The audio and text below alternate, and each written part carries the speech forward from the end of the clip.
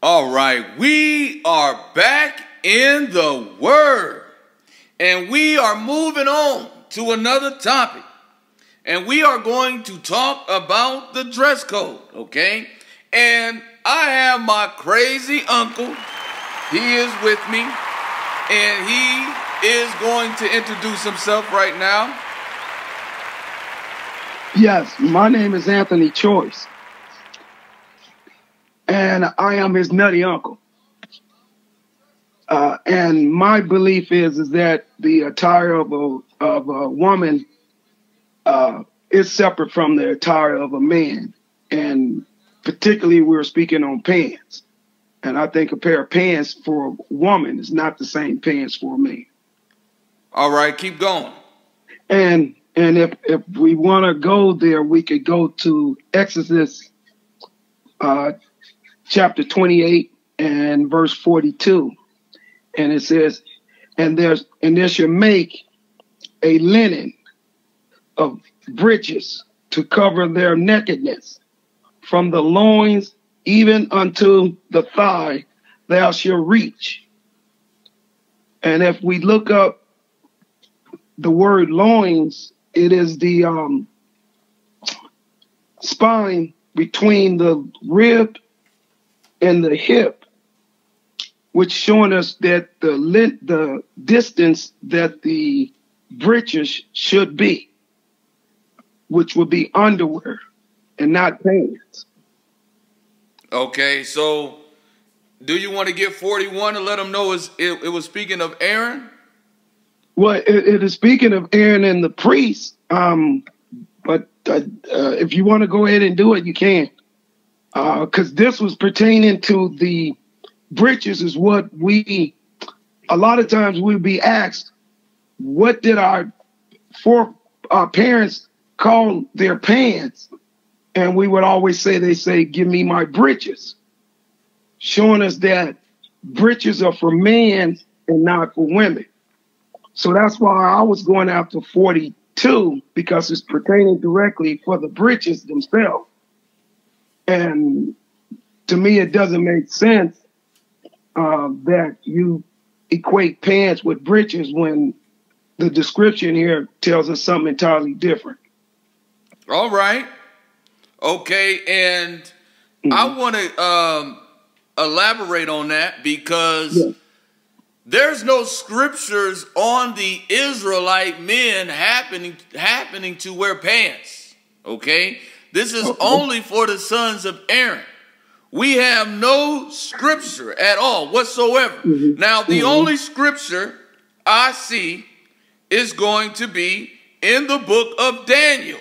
Okay, and I'm going to get that. Okay. This is going to be Daniel chapter 3, verse 21. Then these men were bound in their coats, their hosen, and their hats, and their other garments, and were cast into the midst of the burning fiery furnace. Now, that word hosen, okay, is where Israelites, they believe is pants. And I looked up the definition on it. And hosen comes to tunics or undergarments or robes, or some says leggings, some says shirts, some say trousers. Okay, so this is the definition of hosen. So this is what I wanted to bring out on that. Even if that was, undergarments pertaining to pants, these Israelites were in captivity. Who knows what they had on before they had on hosen? And the word hosen is only in the Bible one time. And I have another scripture, okay? This is going to be in the book of 2 Samuel. I'm going to get that real quick. Yeah. This is going to be 2 Samuel chapter 10, verse 4. Wherefore Hanan took David's servants and shaved off the one half of their beards and cut off their garments in the middle, even to their buttocks, and sent them away. Now, if they had on pants, my brother, how you gonna cut the pants, okay? This is not talking about Daisy Dukes, okay? These men had on robes, okay? The children of Israel, the men and the women, wore robes. And there was a certain distinction about them, okay? Some believed it was colors, how they identified, okay? So here we have scripture on the Israelites wearing gowns, wearing robes. How come it don't say breeches right here? Correct. Because they wasn't wearing them. Right. They was not wearing them. And I looked at that scripture and the other reference, okay, and I'm going to show you another reference. It's going to be 1 Chronicles 19:4. Okay, and then we have Isaiah 20 verse 4. And I want to read that. So shall the king of Assyria lead away the Egyptians prisoner and the Ethiopians captives, young and old, naked and barefoot, even with their buttocks uncovered. So we see that the children of Israel, okay, was wearing robes. They were wearing robes. Right. And yeah, so how we gotta go to the money. We gotta go to Deuteronomy 22:5. Okay? Yeah. And I'm gonna keep you as long as you want to be on. Okay, I'll keep you as long as you want to be on. You just let me know. I appreciate your presence. I appreciate you being a real brother to me. Okay, I forgot to greet you and salam alaikum.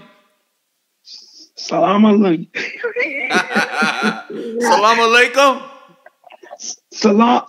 Salam. There you go. There you go. Okay. So now we want to get to the money. We want to get to Deuteronomy 22:5. 22:5. Okay. Yeah, there it is. 22:5. The woman shall not wear that which pertaineth unto a man, neither shall a man put on a woman's garment. For all that do so are an abomination unto the Lord thy God. Now this scripture right here, my brother, is not specific.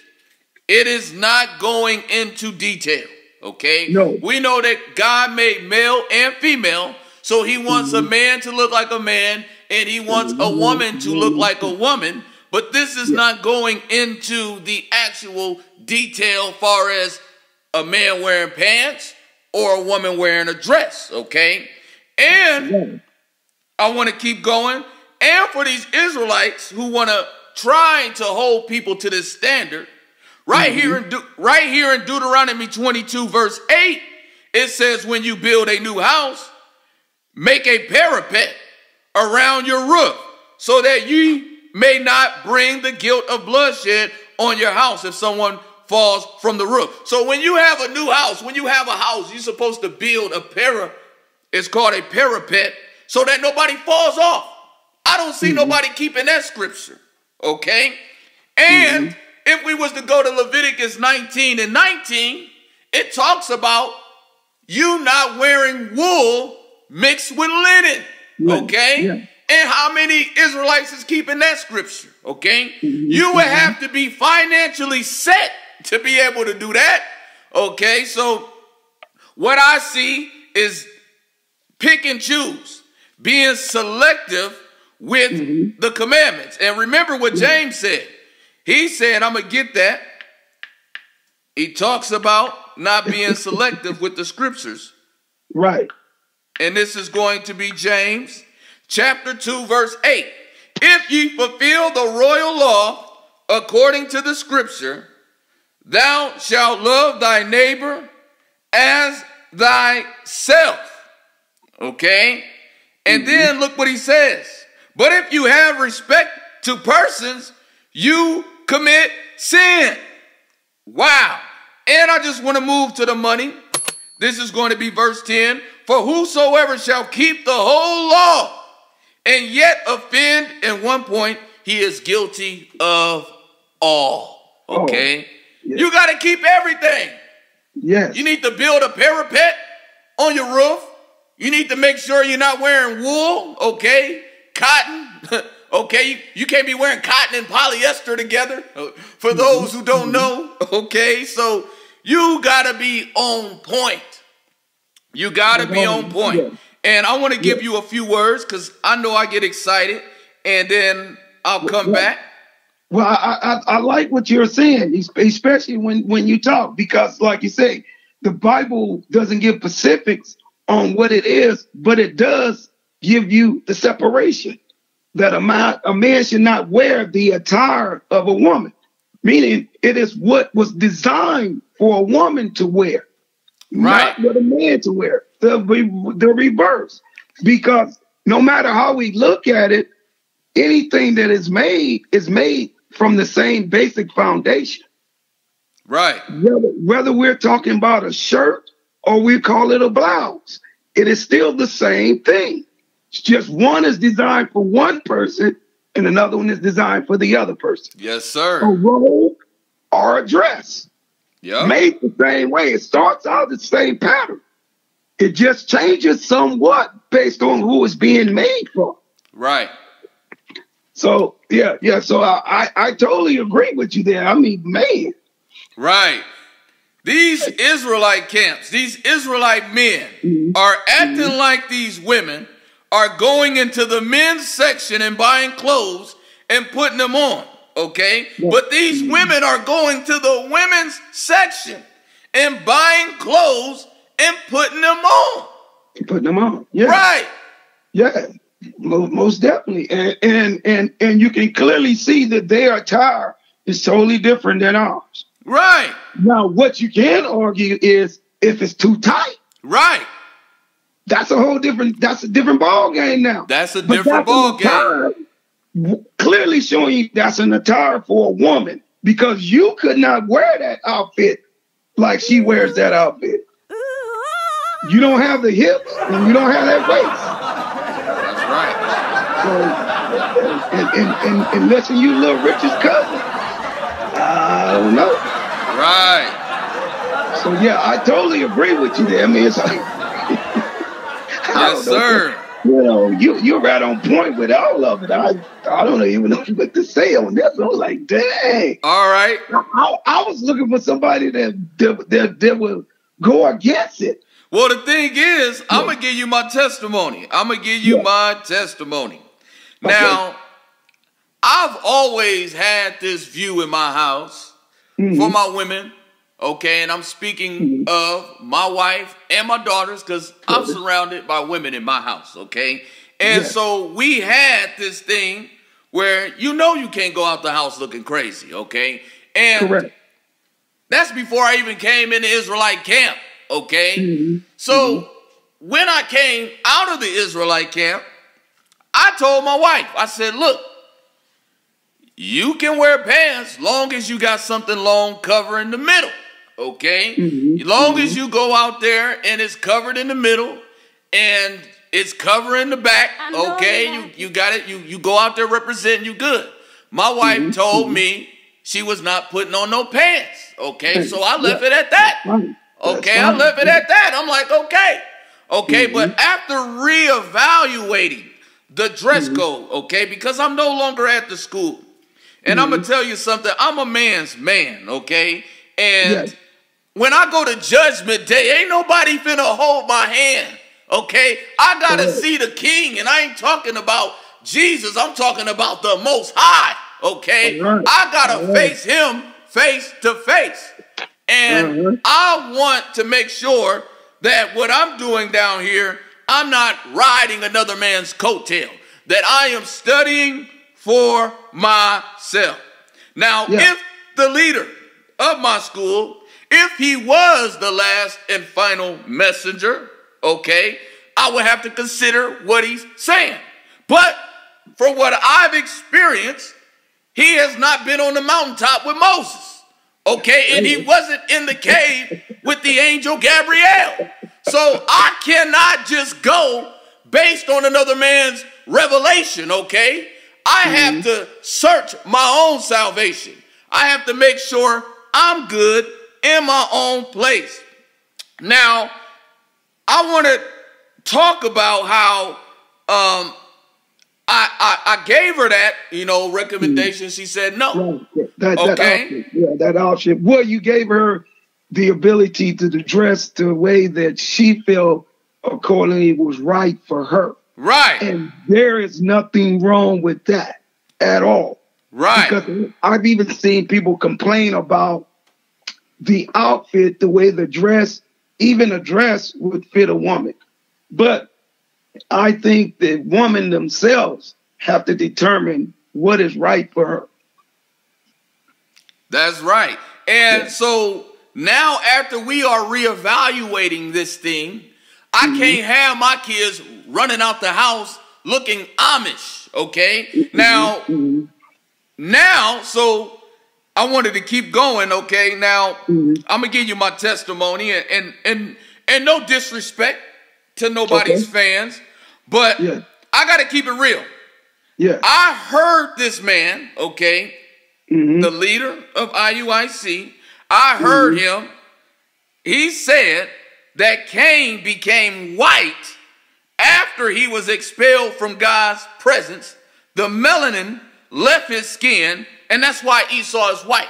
Now, I don't see that in the scripture, okay? That is nowhere in the Bible, okay? So if a man is off on one thing, he can be off on many other things. And that's why I'm reevaluating everything that I was taught, okay? Because before I even came into school, I've always had this pioneer instinct. I've always felt like God wanted to do something with me. It took humility for me to humble myself and be a part of the camp.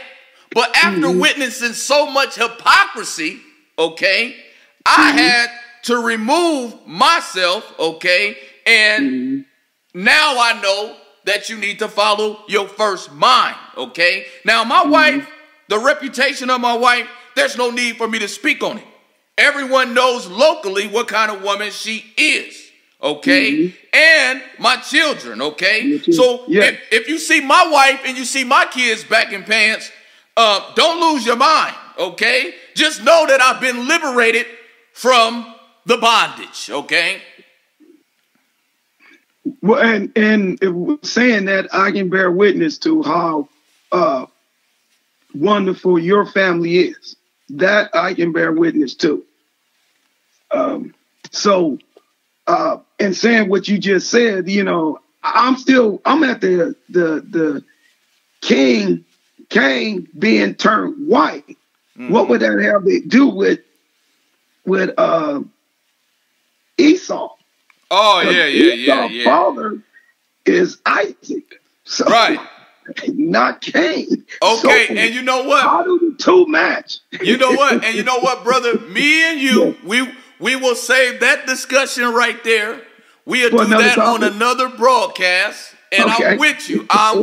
We'll do a whole nother broadcast, okay, on Esau, okay? But we want to still keep on this dress code. The dress code, yeah. We want to stay on this dress code. Now, I have a few other scriptures, okay? And this is coming from the Quran. Now, this is going to be Quran 24:31.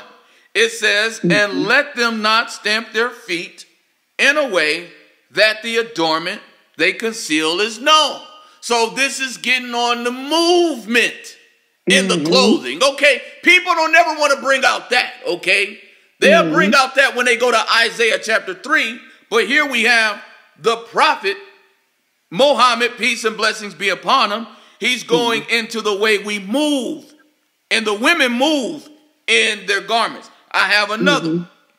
Okay. This is going to be Surrey. Let me see which one this is real quick. Because I want people to know where I'm going into. This is going to be Surrey 24:60. The women who are past their youth and can no longer bear children and do not look forward to marriage will incur no sin if they cast off their outer garment, okay, without displaying their adornment. But if they remain modest, that is still better for them. So we have stipulation, okay, on women who are past their youth and can't bear children, okay? They don't even have to have the outer garment, okay? Long as they are modest, okay? And I got another one, okay? This one right here is going to be Quran 33:59. O prophet, enjoin your wives and your daughters and the believing women to draw a part of their outer coverings around them. It is likelier that they will be recognized and not molested. So here we have, okay, this is the Quran, and it wants the woman just to have the outer garment, okay? Muslim women wear pants, okay? Muslim women, some women are stricter, okay? It's however the woman wants to cover up, okay? Long as the woman is covered up. Right. I was going to say, but cover up. Cover up. The whole point is cover up. You don't want your goodies shown. That's right. You know, right. You want to cover up. So, right. And that goes for anything that you're wearing. You want to cover up. You know, I've seen a lot of women, especially in the workforce, working with LAUSD, women that had on outfits that complimented them and not made them look in a bad light, but in a very good light. Yes, sir. You know, but I've also seen women show themselves in a bad light. That's right. That is right. Cover up. Yeah, so that's the main thing is so, you know, I definitely want to get on other things, but I appreciate you bringing that out. And like I said, we're going to go to 30 minutes. Right now we at 23. And I definitely am looking through the Word of God, and I'm going to show you all the scriptures the word breaches is even used. It's Exodus 28:42, Exodus 39:28, Leviticus chapter 6, verse 2, Leviticus 16:4, Ezekiel 44:18, and Ecclesiasticus, that is the Apocrypha, better known as Sirach, 45:8. Now, all these references is for the sons of Aaron. Yes. These are all for the sons of Aaron. They all for the sons of Aaron. There's no scripture reference, okay, where God is like, I want all the children of Israel, all the sons, okay, of Israel to be wearing pants. Okay, let us stop majoring on the minors. Let us stop straining a net to swallow a camel. Okay, let us focus on the heavier and weightier matters. Okay, we destroying these women out here with this Deuteronomy 22:5, pulling out the sword. Deuteronomy 22:5, and it's not detailed. It is not exact. You have no ground to stand on. Let me tell you something. Do not commit adultery is very clear. It is very clear from the beginning to the end. To the end. To the end. It's very clear. Ain't no guessing, okay? But when it comes to the clothing line, it's not like that. God is not majoring on the minors. What he wants you to do is to obey him, to love him, okay? Not with your lips, but with your actions. He wants you to remember the poor, okay? He wants you to defend the widow, not bash the widow, not destroy the widow, not post up outside a grocery store, destroying everybody that's going in, trying to buy food, okay? We supposed to have mercy and not sacrifice, okay? I get excited. I get excited about this thing. I hear the excitement in you. Yes, sir. Mean, man, dude, look here, nephew. You hitting it all. I really like what you were saying when you said about bringing the women down. Right. You're destroying what you say is precious to you. What you are claiming to lift up is, I don't see how it's a lift up. I see it as a tear down. Yes, sir. A total tear down. Because you make them feel bad about themselves. Yes, and sir. Yet you want to act like you are Sarah. You want them to act like they're Sarah and call you Abraham as Lord. Right.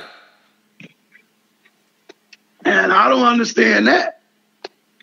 All right. And I'm with you. Yes, because I think you should honor your wife and your daughters, because you are the person that your daughters are going to set their pattern on what type of husband they will be seeking out. Yes, sir. The way their father treats them. I tell everyone all the time, your daughter's first love is you. The way your father treats you is the way you seek out a husband. Hey, hold on, brother. Hold on. I got to give you some claps on that one. Yes. I got to give you some claps on that one. That is right. Yeah. Well, my daughters, each time they were with someone, before they decided to get serious with somebody, they always brought the man to me. Always. And they seeked out my approval. Even in marriage. And both of my daughters are married, they seeked out my approval before they decided to marry the man. Yes, sir. Because guns don't kill. Dads with daughters kill. Okay? Hello. Dads with daughters kill. Okay? Man. And we got to defend the widow. We got to love those, okay, that can't speak for themselves, because a lot of these women is getting chopped up. They getting chopped up, okay? And we strict over here. We ain't Mr. Drink Your Bath Water, baby. But at the same time, okay, we have that balance in this house. My daughters know how they better conduct themselves when they walk out of this house, okay? And I don't have no issues. My daughters is not jumping out of the window, okay? We got that love and we got that balance in this house, and it comes from the woman, okay? It comes from the woman, the mother of the house. And my wife ain't in jail in this house, okay? I let my wife speak. They ain't in jail. And I wanted to ask her, because we got a few minutes left, I want to ask her if she has anything to say about the dress code of the woman. Well, go ahead, Niece. Well, I just want to praise the Most High, first of all, because being an IUIC is literally being in a cult, like being in jail. And they twisting God's word on their own benefit just to confuse people. So I praise God for my husband that we went in as a family and we came out as a family, and he's teaching us every day, and he's planning, he's a studier, and I'll praise us for that. He's a studier and he's teaching us. And first I didn't agree with the pants, but we had to unlearn what we were taught in the cult and learn what God is really trying to show us every day. Being led by the truth and studying and being obedient to it. So, like I said, first I didn't agree getting off the dresses and getting pants. I mean, we wear both. We switch it up, but first I didn't agree, but now I do. So I praise the Most High for my husband that he saw that and he's teaching us, and we just got to be obedient to the Most High's word each and every day. Yes, sir. Well, brother, we're going to close it out. I'm going to let you have the floor on any closing remarks. My guest, my brother. I would just like to say thank you, nephew, for allowing me to come on with you and the family. And whenever you need me to come back, I will be back. I would love to get other people on here so we can get other opinions. Yes, sir. And so I just thank you guys for just letting me on. You know, and I look forward to talking again. Yes, sir. Same here, my brother. And with that, peace, my brother. Peace. All right. How they say it? Is it the reverse? Salika salam? Salika salam, yeah. Salama, salama, salika, salika salam. Yes, sir. Peace be with you, my brother. All right, my brother. I'll be seeing you soon, too. Okay. All right. Anytime. Yes, y'all know y'all family. Come on home. Yes, sir. Thank you. We appreciate you guys. We appreciate you guys. And tell my nieces I love them. Oh, they can hear you. Yeah. They laughing. Like he's crazy. I swear. All right. Take care. All right. All right.